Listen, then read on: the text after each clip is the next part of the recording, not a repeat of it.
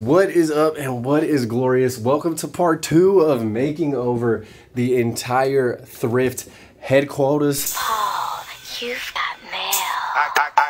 I got the internet going nuts. And I just want to fill in all of these gaps that are blank right now on this wall, and then we have the rest of the prison cell that we have to take over, redecorate, and upgrade. So it's going to be an entire makeover video done today, or at least as much as I can get done, and we're going to see if I can keep elevating the space. But once again, guys, thank y'all for watching. Please be sure to smash that like button. It is the best way to support your boy, and also subscribe if you guys are not already. But with that being said, let's get started. I thrifted a ton of picture frames, and it's time to fill in all these gaps and have this wall looking delicious. So here's the methodology I'm thinking. I have all these different frames and I try and make them look unique, but still all tie in to create that chic gallery wall vibe. So they're all kind of like golds, browns. This one has a little bit of red, just to contrast. It'd be interesting. You have different textures, and all these were less than like $3 a pop. And because this wall has some vertical elements that are all the same width, I really want to break it up with some different sized frames. I found this magazine in the bins, and it has all these different cool photos, different sizes of basketball players. You got Grant Hill right there. You have different ads, Michael Jordan. I think I'm gonna chop this dude up, include some of these pictures in the small frames. You dig?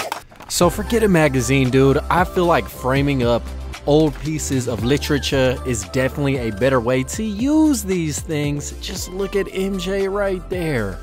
Oh my God. Then I used my scissor work, pause, to go ahead and cut out Grant Hill, framed him up as well, and then we had a tiny magazine cover to match it. Nice!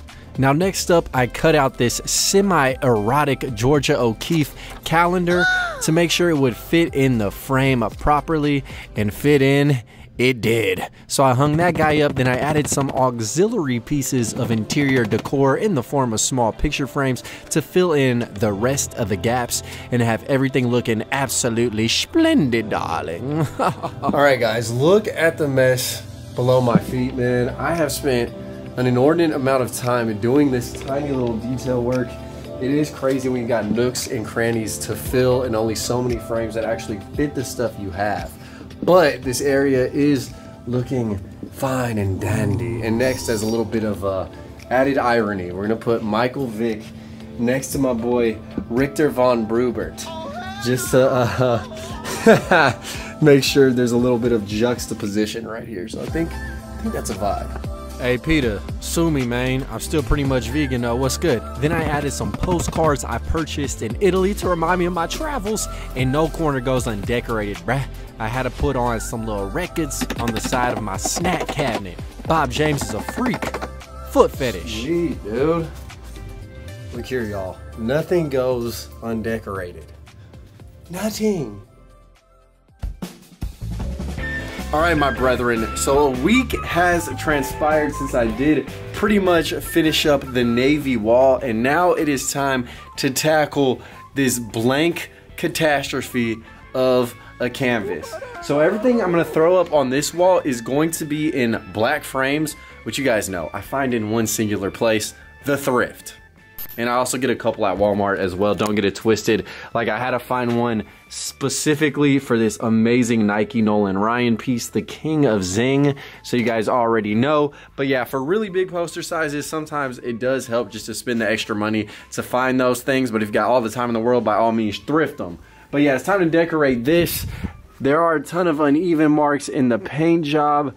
Big old scuffs, I don't know what that is, a hole that was filled in. So I just want to make sure that all the flaws are covered by some major big pieces of art. So that's what I'm going to do. But first and foremost, with the blank canvas, of course, you have to plan out how you lay things all the way down.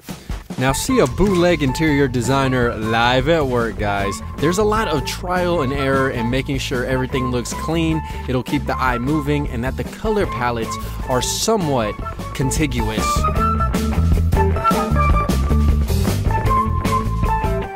So once I had my formula all the way set up, I had to get this wire pinned to the edge of the cinder block.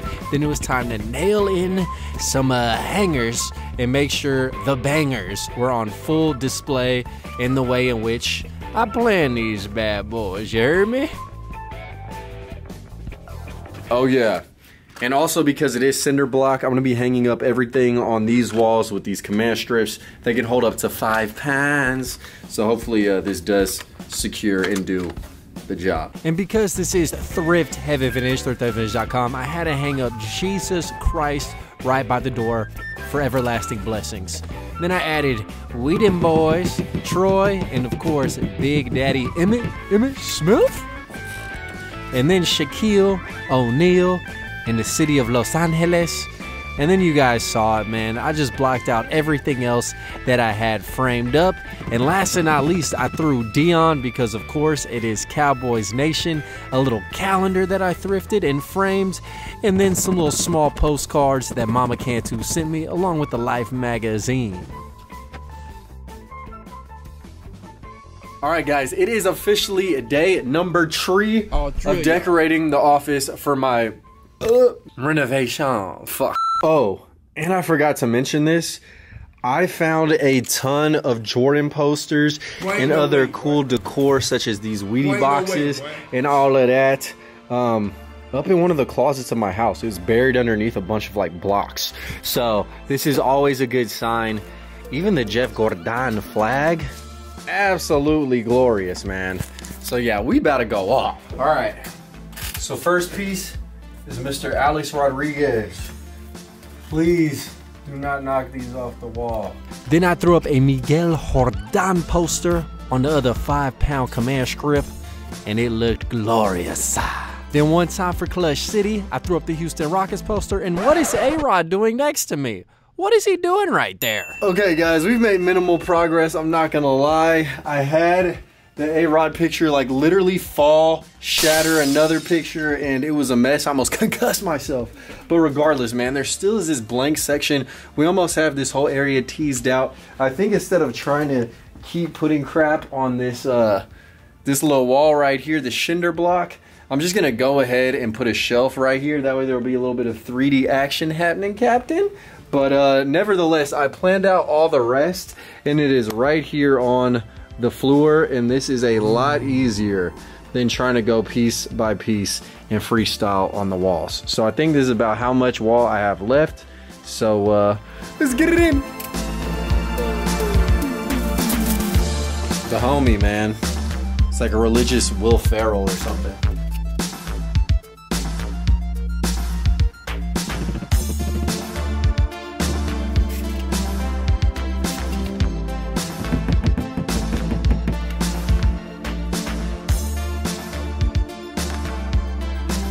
Ooh, daddy, this wall is done and is absolutely popping. All right, guys, so this wall is officially done. It is now day 4 of trying to fully renovate and get done decorating the office, and I think today is the day it will be completed. Now, I just threw up a couple of pictures right here above Mr. Deion Sanders. In the corner, you got Jesus and you got Reese's. And now it's time for me to take on one of the most difficult tasks of decorating my last cinder block wall. I swear, cinder block is the material nightmares are made of. Now, I looked all the way up because there were some pilot holes that the previous leaser had put in the wall, and I used them to hang up art. The rest, I'm using command strips to attempt to hang a bunch of stuff, and then I'll probably put some laminated pieces up with some painter's tape as well. We're gonna see if this will hold. I think it will. Sketchy, but worked. Then I threw up some more pieces just with painter's tape to not damage the walls, and they didn't have frames, so it was simple. All right, so I put up 2 more command strips right here. I have 2 framed Sports Illustrated covers. Just look at it, Dad. And these guys definitely hung up like some gems. All right, now this corner is still blank, and this could be another area I shoot video at or maybe even live streams from. So I'm gonna try and get this Big Barry Sanders in this corner, and hopefully he doesn't take out the command strip. But there really is only one way to find out. Oh God.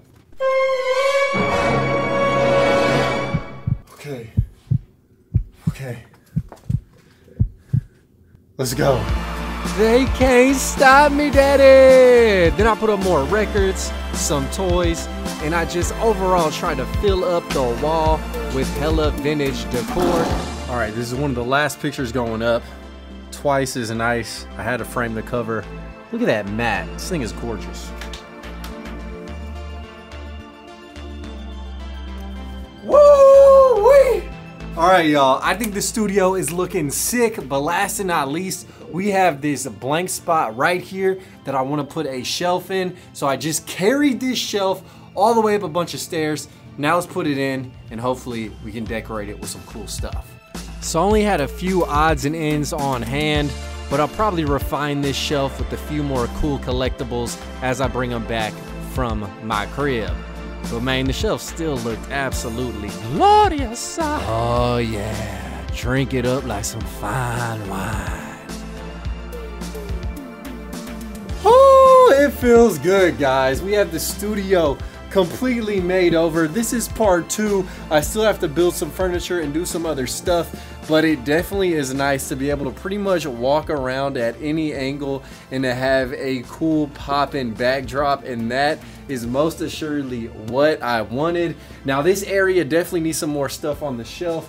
I want to add some more stuff to the walls. I ran out of command strips and frames for this area, and I want something really cool to go right here that does work with it. I might put a fish tank or some other storage right here.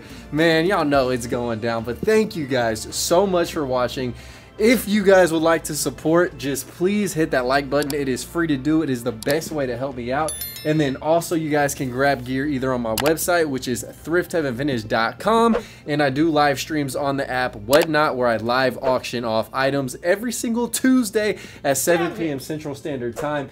But yes, man, this goes to show what a little bit of hard work, basically 2 weeks of dedication, can do. All of these items I found in the thrift or I upcycled for magazines, so that definitely is what I love to do. But once again, thank you guys for joining me. Live the dream, eat that ice cream, and until next time, I am locked, I am loaded, and I'm out. Peace. I love you guys, man. Thanks for supporting all these years. You guys are awesome. I'm out. Killing these songs, leaving a bloody life I roost to. And I'm in it to win it, so I'm somebody that you should get used to.